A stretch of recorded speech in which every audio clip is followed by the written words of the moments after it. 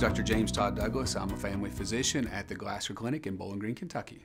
One of the things that I think is unique about my practice, as well as the partners with us, is that we pride ourselves in taking care of people.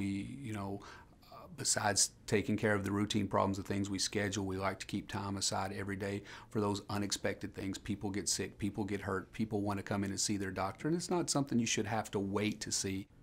One of the draws that brought me into family medicine is the opportunity to get to know each individual, to get to know them, to their family, to get to be able to be involved in all aspects of their care, because I think, number one, that makes them a little more comfortable knowing that somebody's kind of looking after their interests. And number two is it just, I think, helps me take better care of them if I have the chance to know them, over the course of, not only just a few years, but sometimes even, generations now, as some of the children that I first started seeing when I moved to the area are now grown-ups, and now some of them are having children of their own.